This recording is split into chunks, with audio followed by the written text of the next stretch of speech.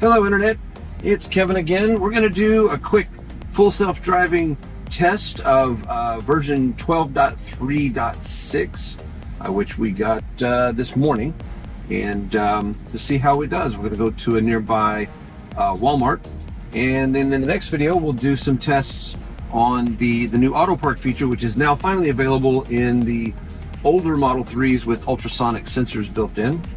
Unfortunately, because I have the Intel processor and not the new AMD Ryzen processor, I'm not able to get the high fidelity park assist. Maybe it'll come in a future version, maybe not. Just another reason to want to upgrade to the new refresh Model 3. All right, let's get going.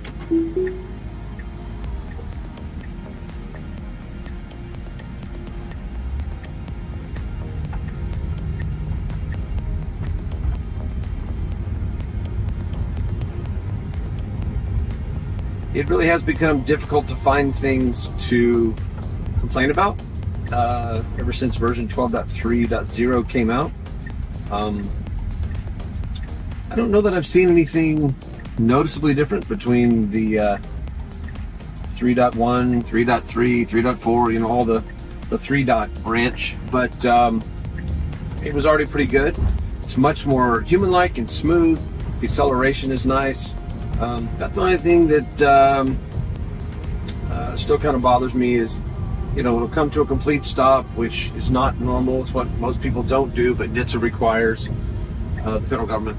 And kind of takes its time going around turns, which I guess is great if you don't want to be kind of, I don't want to use the word thrown around, but you know, that kind of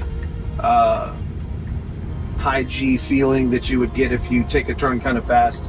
You know, if you want it to be really smooth on your body, then okay, yeah, the slower turn is fine.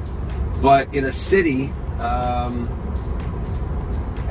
yeah, with everybody just driving quite quickly and riding behind you so closely, you know, typically you're going to take the corners a little bit faster than what full self-driving is doing currently.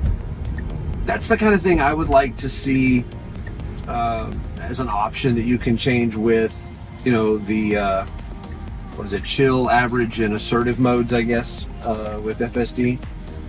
So if you're on assertive mode, it takes the corners quicker, so as to get out of the way. Nice unprotected left turn on the blinking yellow here. Very smooth. Yeah, it's just overall so much better than version 11. But yeah, taking the corners a little slow for my taste in the city. And then, of course, at a stop sign, the full stop, and then kind of creeping forward till it finally goes. Probably because, you know, the best it can do is with the speed pillar camera to kind of see it has to creep out. I don't know that that's ever going to be solved without extra cameras further up on the car.